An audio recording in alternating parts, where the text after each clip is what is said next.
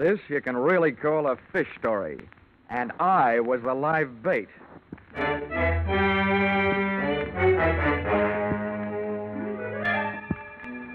This is another in the adventures of America's fabulous freelance insurance investigator, Johnny Dollar.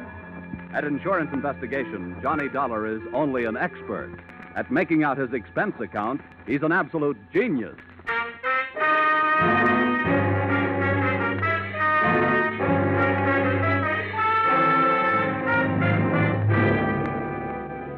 Expense account submitted by Special Investigator Johnny Dollar to Intercontinental Marine Insurance Company, Hartford, Connecticut.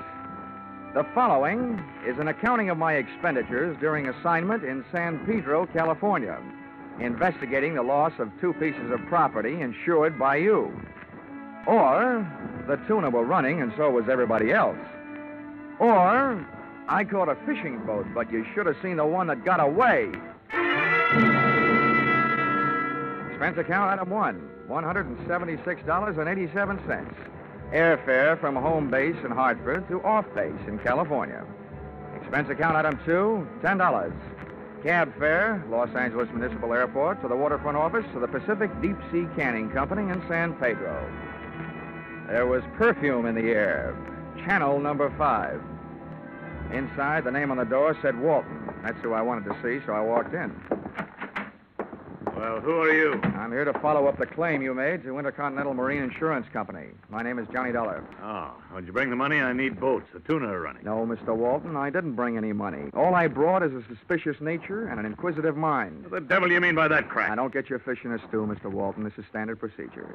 No insurance company is going to shell out $400,000 without first taking a long, lingering look. Well, there's not much to look at. Yeah, so I understand. According to your claim, 2 of your boats, the Frank Walton and the Nancy Walton left port Monday afternoon and headed out on a southerly course. When you tried to establish radio contact Tuesday morning, you couldn't raise them. Pieces of wreckage and the bodies of 2 men were found Tuesday night, indicating that both boats were lost. That's the story. What made you so sure that both boats went down? Because of those 2 men whose bodies were found, one sailed in the Nancy Walton, the other sailed in the Frank Walton. What more do you people want? Just enough time to check everything thoroughly. You know, this wouldn't be the first time a shipwreck has been faked to collect insurance. I see what you mean. Yeah, I guess the faster I get you satisfied, the faster I'll collect my money. Sorry I lost my temper, Dollar. I'll do everything I can. Send Captain Carpo in. Carpo's my fleet captain, Dollar. He can give you all the details. But I'm telling you, there aren't any more. Well, one thing for sure, Mr. Walton. We can't blame it on the Pacific Ocean. According to my report, those boats sailed in fine weather. That's right.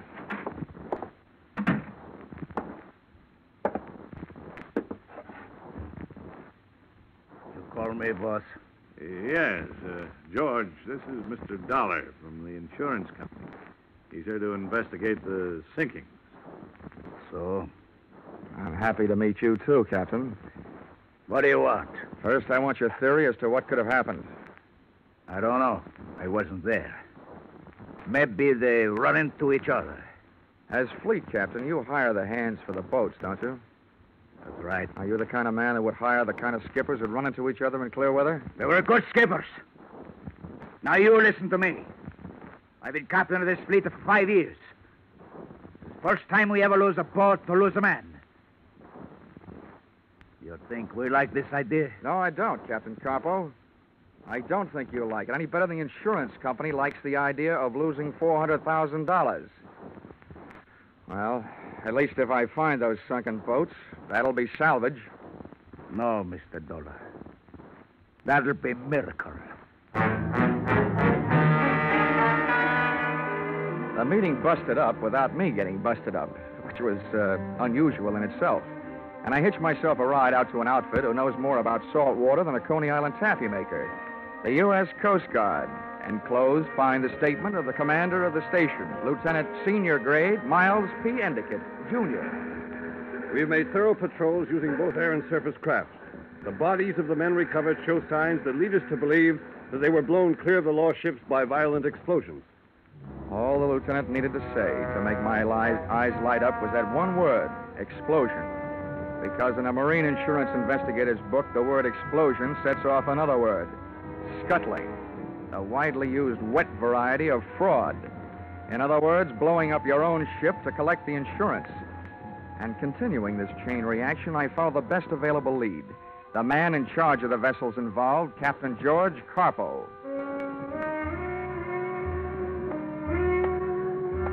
I found him at 11 that night at a combination restaurant and bar named after the oriental fishing bird, the cormorant. As I looked in through the greasy window, an interesting sight greeted me. Captain Carpo slipping into a booth already occupied by an olive-skinned brunette who was good enough looking, but obviously less than a queen. Carpo stuck his face in hers, spat a few words at her that I couldn't hear, shook his sledgehammer fist at her, and stomped out through a back door. I gave the front door some business, and, trying to look like I belonged to the place, strolled to the bar, bought myself a blast, and walked it over to the ladies' booth. Well, who sent for you? Do you mind? I haven't got anything to lose if you haven't. What do you mean by that? If those are your own teeth, maybe you don't want to lose them. Oh, Carpo's a jealous type, huh? You don't believe in sharing the wealth. Are you Carpo's girl? Part-time. Who are you? Well, if Captain Carpo comes back, he'll tell you anyway. So the name is Dollar, Johnny Dollar. I'm an insurance investigator. Investigating what? Marine life? Marine death. Those two sinkings in the Walton fleet. The company that sent me here insured the boats. Sounds to me like you got yourself a tough job. Why? Oh, I don't know. Who are you going to ask questions? They've been reported with all hands lost. Who knows? Maybe I'll bump into a talkative seagull. Or maybe, if I'm lucky, a talkative girl. What have you got that could make a girl talkative, mister? Well, discounting my natural beauty and charm, I have money. Not too much money, but money. Keep coming. I know enough not to talk before I give what I want. Well, that makes it a Mexican standoff. I know enough not to pay for something I haven't heard yet. Let's start out with an inexpensive question, like, what's your name? You can have that for free. Anita Vargas. How long you known Carpo? If you'll pardon the expression, on and off for the last 6 months. How's he for money? Has he turned into a big spender recently? Sure. Instead of 2 drinks a night, he's now buying me 4. Carpo will never be a big spender. Where does he live? 1423 Parade Street. How far is that from here? It's here. He lives upstairs. That called for a change of scene. I didn't know whether Anita Vargas really had anything to sell or not, but I didn't want what was left of our tete-a-tete to be interrupted by a violent re-arrival of the mighty Captain Carpo. So, expense account item 3, $4, picking up our tabs. Item 4, 6 bits, picking up a taxi, which dropped us at another bar, slightly less oriental, but definitely more obnoxious.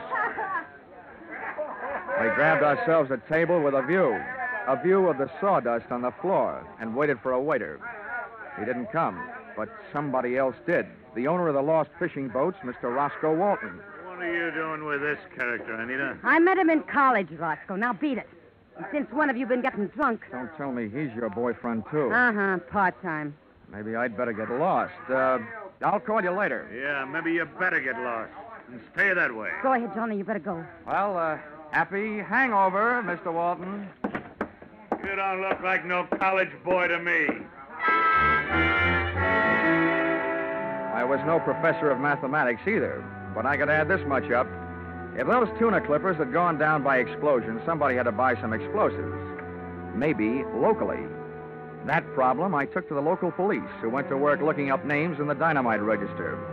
And since those explosives would have been planted while the boats were under the care and supervision of Captain Carpo, that problem I decided to take to him.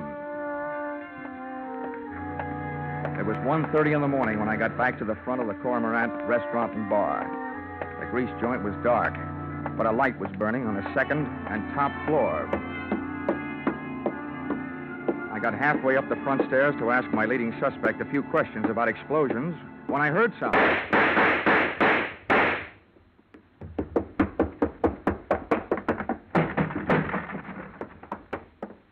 Carpo was still moving when I got up there, but not for long. The back door was as open as the captain's life was closed. I looked down the back flight of stairs. It was either too dark or there wasn't anybody there, and I wasn't going down to look. I'd been over the body just to make sure. Oh. First they beat him half to death. I wonder why they didn't finish him that way. Huh?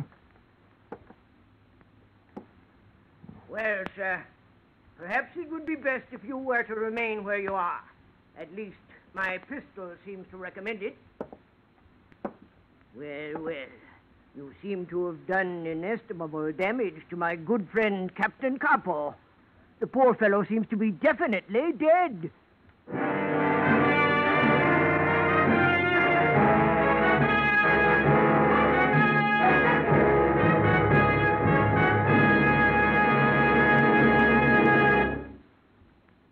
In just a moment, we will return to the second act of Johnny Dollar.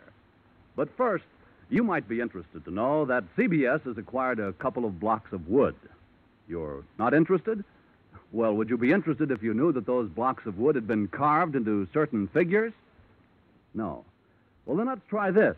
Would you be interested if you knew that those carved blocks of wood could talk? Ah, now you're beginning to sit up and take notice. Well, we might as well come out and tell you that these talking blocks of wood are named Charlie McCarthy and Mortimer Snerd, that they and a lively fellow named Edgar Bergen will be making their first appearance over most of these same CBS stations this Sunday evening, and that you'll be able to hear them every Sunday thereafter. Now, with our star Charles Russell, we return to the second act of yours truly, Johnny Dollar.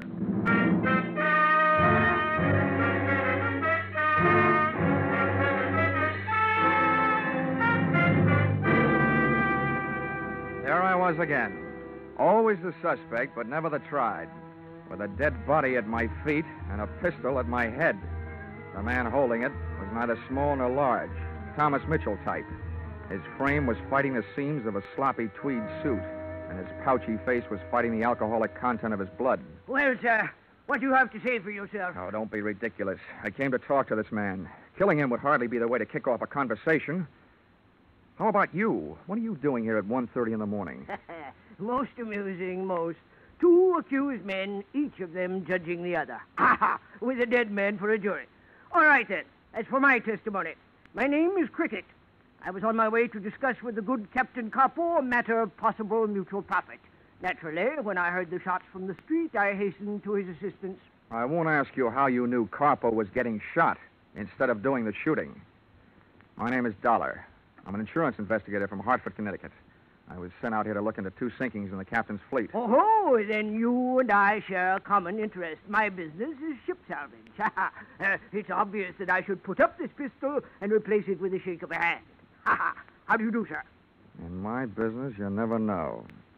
How do you do? This is indeed a most fortunate meeting. A pity that it should take place upon the very threshold of tragedy. Poor Capo. His face seems to have enjoyed the worst of an encounter with a monkey's fist. How's that? A monkey's fist. I mean, what's that? Well, a monkey's fist, sir, is a highly complicated knot woven about a slug of lead to lend weight.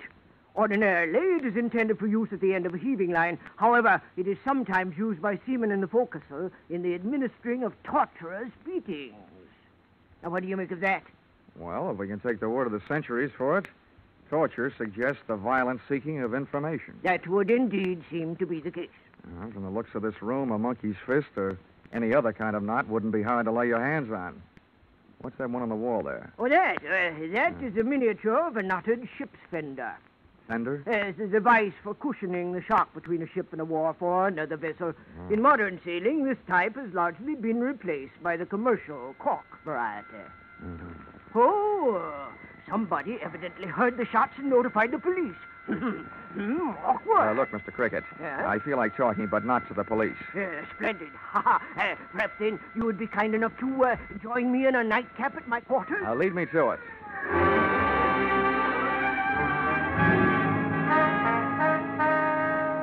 Mr. Cricket's quarters turned out to be afloat and moored to a dock. It was a PT boat, ex-Navy. Well, sit down. Make yourself comfortable. Right. Now, first, that nightcap. Yo-ho-ho, sir, and a bottle of rum. And now, if you'll do the honors, Delighted. I will invite the London Symphony to play behind our chair. Tchaikovsky, the Pathetique. Oh, utterly beautiful. Wow. Sweet phonograph records, soft lights, and hard liquor. This is the kind of stuff I enjoy on my time off, which this doesn't happen to be. There we are. Now to business. Mr. Dollar, I assume that the insurance company that sent you out here is not satisfied with the story of the sinking of the two vessels, Frank and Nancy Walton. Mm-hmm. I assume further that you have been authorized to spend any necessary monies to not only view the evidence firsthand, but also, if that evidence proves a criminal intent, to be able to retrieve it from the ocean floor for use in court. Are my assumptions correct? They are. But it can't be as simple as you make it sound. The first job seems to me the toughest. Finding the spot where those clippers went down. I would venture to say that with my special equipment, I could detect the presence of the fillings in Davy Jones' teeth. It is fantastic, sir. And about your price. Is that fantastic, too? My proposition is this. A flat price of $5,000. And, in the event that criminal intent is proved, the possession of the recovered hulks. I assume this $5,000 is only payable if you succeed in locating the boats. Let us substitute the term returnable for the word payable. I will need $5,000 in advance, and our contract shall state that in the unlikely event of failure, you shall get your money back less my necessary expenses. Agreed? Agreed. I'll have your money for you in the morning. Good. I trust I shall have your boats for you in the afternoon.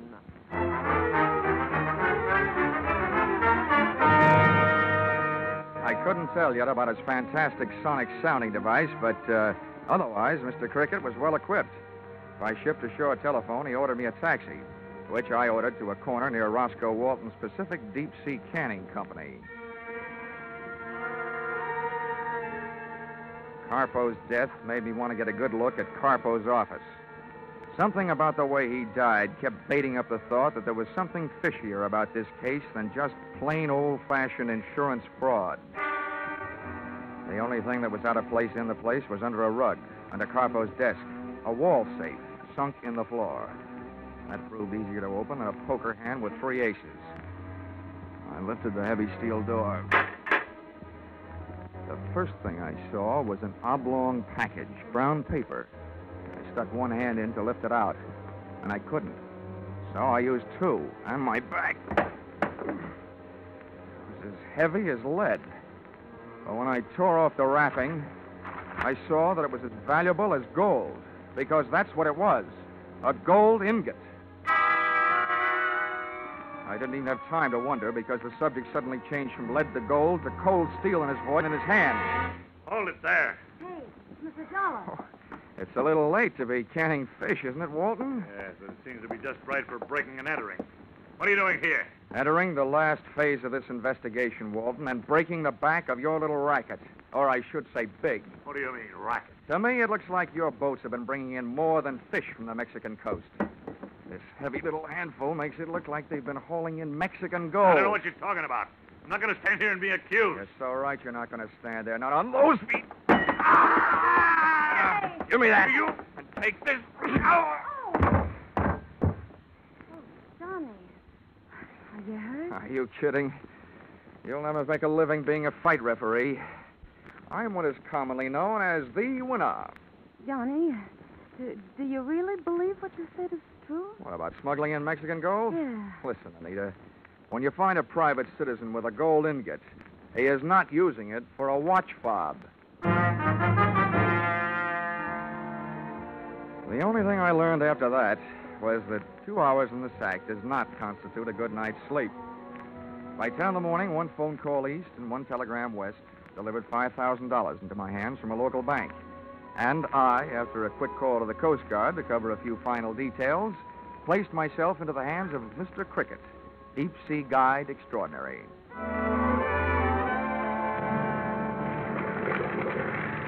2 jolting hours later, our bucking bronco with a briny had us crashing to the swell somewhere off the island of San Clemente, which is somewhere some 60 miles off the coast of Southern California. Well, Well, Dollar, my boy, enjoying the voyage? Yeah. Oh, come now. This isn't what a sailor would call rough weather, you understand? I understand. I only hope my breakfast does. Oh, this is nothing. Why, I recall one time off the Spanish coast. Mr. Cricket, Yes, my man? according to my reading, we're about there. Good, good. Reduce your RPM. Now, Dollar. Now, prepare to be amazed. Mr. Cricket had good reason to chirp about one thing. He sure knew his business. An hour later, the hulks had been located. We were riding on a mushroom anchor. A diver had been put over the side and was tug-of-war topside by a cable on a winch. All right, careful now. Okay, clear the rail. Easy does it. Far away. He's aboard. Give him flat. Quickly now, get his helmet off. Now, Dollar, we shall see. For $5,000 bucks, I'm going to have to see. Well, Riley, what luck? We hit it right on the nose. They're both down there 30 yards apart. Well, Dollar, are you satisfied? Just about 90%, Mr. Cricket. Oh, and the 10%? Oh, look, it's this way, Mr. Cricket. If this case gets any place, I'll probably have to testify in court. So far, everything I've got is secondhand. That isn't worth much in court. I've got to see those boats. What? Well, good heavens, man. You mean you want to go over the side? I don't particularly want to, but it seems to be part of this job.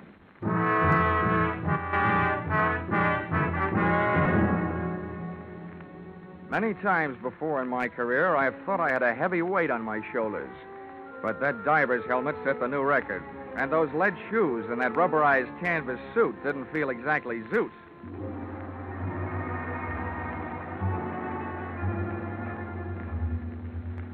The temperature of the water outside felt much cooler than that forming on my brows.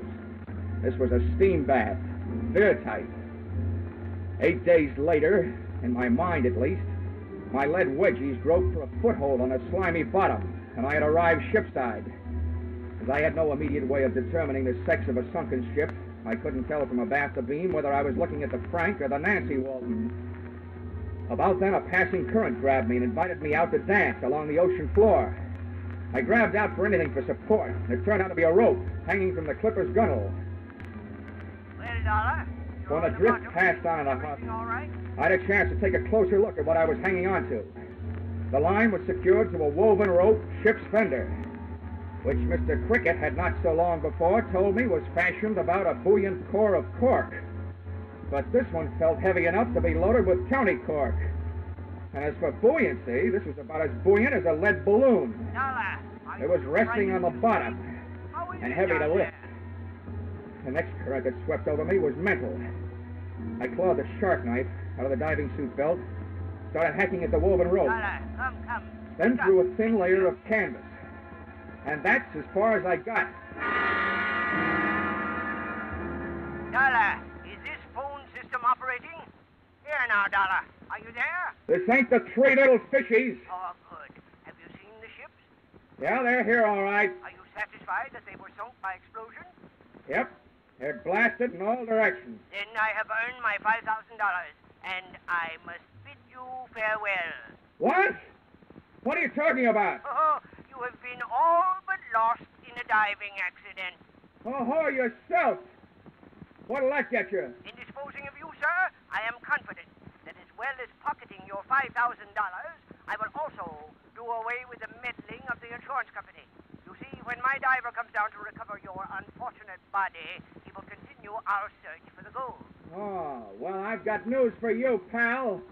You evidently didn't knock the hiding place out of Carpo before you killed him. But I was lucky. Not only have I already found that gold, I have stashed it. Here now, Dollar, you're bluffing. If you think so, turn off my air. Ah, so you do know about it.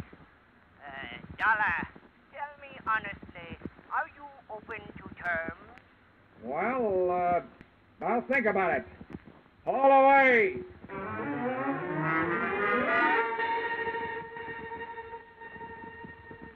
trip up was slower than the trip down, which was luck for me.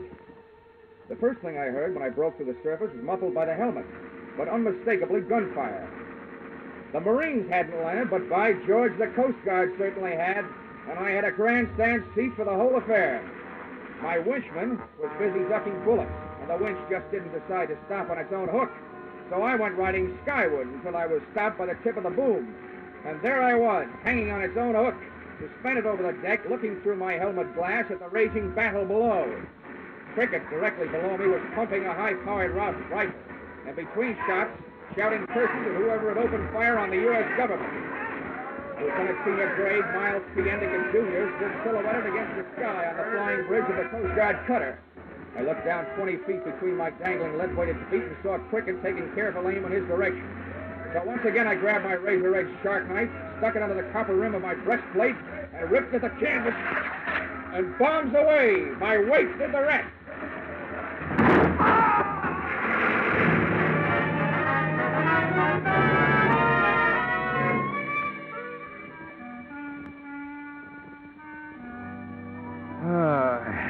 Expense account, item 5. Cab fare to the San Pedro Police Headquarters, where I made my statements and heard Mr. Crickett's. A badly damaged Mr. Cricket. Well, sir, during a short stay in Cleveland, it was brought to my attention that every city in the country was suffering an epidemic of small-time gold robberies. Dentist offices, pawn shops, and so forth. Such a condition piqued my curiosity. Yes. Well, there's my love for money. And I studied the situation more closely. To my amazement, I learned that the gold was being melted down, fashioned into ingots, and sent off somewhere to the Orient for use in the gold and gun smuggling traffic. It occurred to me that if I could intercept the gold immediately after its dispatch, under the guidance of Captain Coppo, to a larger ship, being met at sea by his tuna clippers, then I could realize for myself a tidy profit.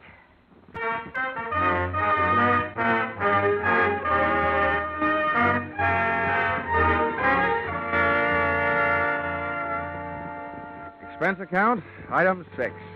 $7.50. A 5-pound box of chocolates for Miss Anita Varghese. Address, San Pedro Municipal Jail. It seems that the police sometimes classify a part-time girlfriend as an all-time accomplice. Expense account, item 7. Airfare, Los Angeles to Hartford. $176.87. And being Friday, what do you think they serve for dinner on the plane? What else? Tuna fish salad. Expense account total, $1,264.28. Yours, truly, Johnny Dollar.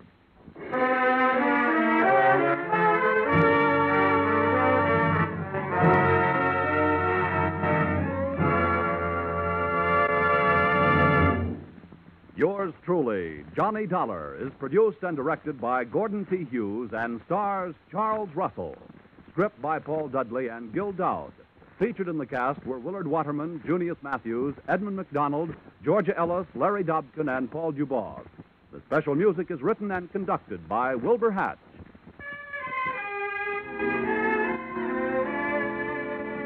Be sure and be with us at this same time next week when another unusual expense account is handed in by Yours truly, Johnny Dollar.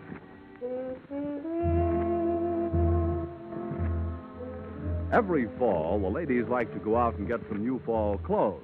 Well, CBS has gone out and gotten some new fall shows. One of the gayest of these new programs is The Red Skelton Show, which makes its bow over most of these same CBS stations this Sunday night. There's no one quite like Red Skelton, as you'll find out when you tune in tomorrow. The Red Skelton Show is a part of the CBS Great Sunday Night Laugh lineup. Don't miss it. Now stay tuned for Vaughn Monroe, who follows immediately over most of these same CBS stations. Paul Masterson speaking. This is CBS, the Columbia Broadcasting System.